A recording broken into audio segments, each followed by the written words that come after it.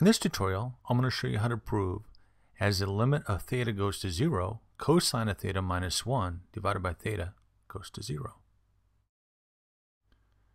I'm going to walk you through the long proof, and I'm also going to show you a visual proof too, and then some animation to go with that. So let's imagine I have a circle, and I'll draw in a radius.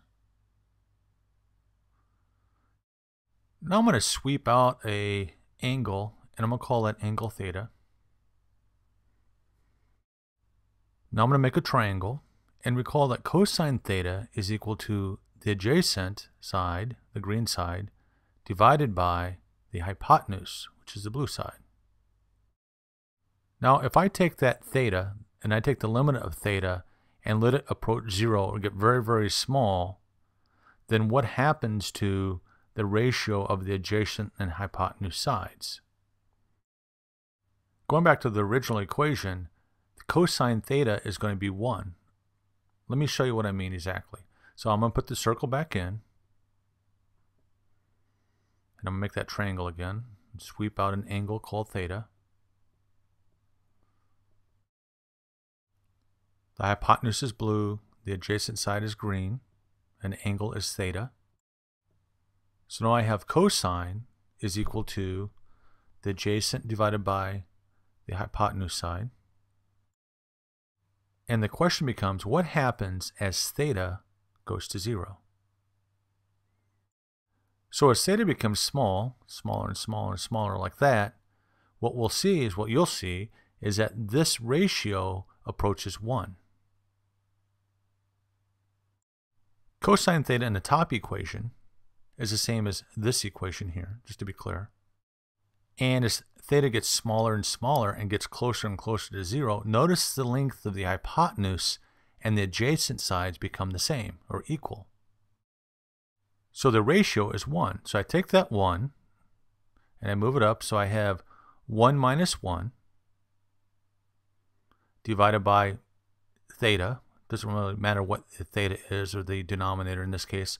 It's going to approach 0. Now let me show you the long proof of this as well. So I'll start over. So cosine theta minus 1 divided by theta is equal to cosine theta minus 1 divided by theta times cosine theta plus 1 divided by cosine theta plus 1. This ratio I just put in is equal to 1. So I'm multiplying this equation times 1 basically. Now you're probably wondering, why do I do that? How do I know to do that? And the answer is, you won't know until you see the proof and work with these proofs several times. So this is equal to cosine theta minus 1 times cosine theta plus 1 divided by theta times cosine theta plus 1. So now I take cosine theta times cosine theta, and that's equal to cosine squared theta. Then cosine theta times plus 1, which is equal to cosine theta. Then I take negative 1 times cosine theta, which is equal to negative cosine theta. And now I take negative 1 times 1, which is negative 1.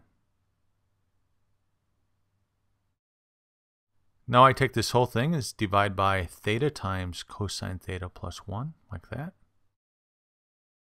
Positive cosine theta and negative cosine theta cancel out. This is going to be equal to cosine squared theta minus 1. I'm just pulling that straight down. Divided by theta times cosine theta plus 1. Just like that. I'm going to make a substitution. I'm going to take sine squared theta plus cosine squared theta is equal to 1. I know that. I'm going to subtract negative 1 from both sides of the equation. So now I have sine squared theta plus cosine squared theta minus 1 is equal to 0. Again, how are you going to know to do this substitution? You're probably not until you see the proof a couple times and get comfortable with these trig identities. So notice now I have cosine squared theta minus 1 and cosine squared theta minus 1 there. If I subtract sine squared theta from both sides of the equation, I'm left with cosine squared theta minus 1, and this is equal to negative sine squared theta. And I'll put that in up in the top equation. So I'll take that negative sine squared theta and move that up. And all this is divided by theta times cosine theta plus 1.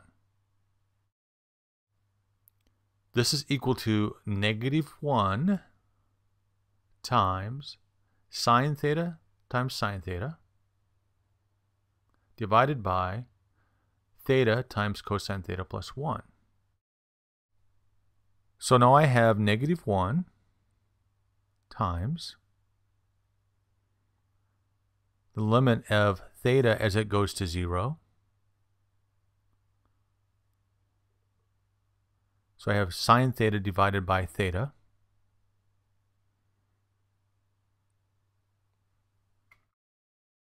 Times the limit as theta goes to 0 of the second part of the equation, or sine theta divided by cosine theta plus 1. So I just separated that equation out into two fractions. This first part of the equation goes to 1, and I have a proof and a link, and you can see the link below. I have a little animation on that. That's not a difficult one, but I encourage you to watch it. If you plug into your calculator sine 0, it's going to go to 0, be the value you get. So I have 0 divided by, now if you put cosine 0 into your calculator, it's going to be 1. So this goes to 1 plus 1, and 0 divided by 1 plus 1 is equal to, it's equal to 0.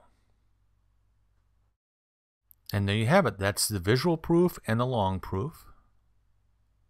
As always, share the knowledge, share the love, Facebook, Google+, Twitter. Links and questions and comments below. Like the video, please. And please subscribe to Trig Fun. I'm going to be posting a lot of trig stuff. So good luck.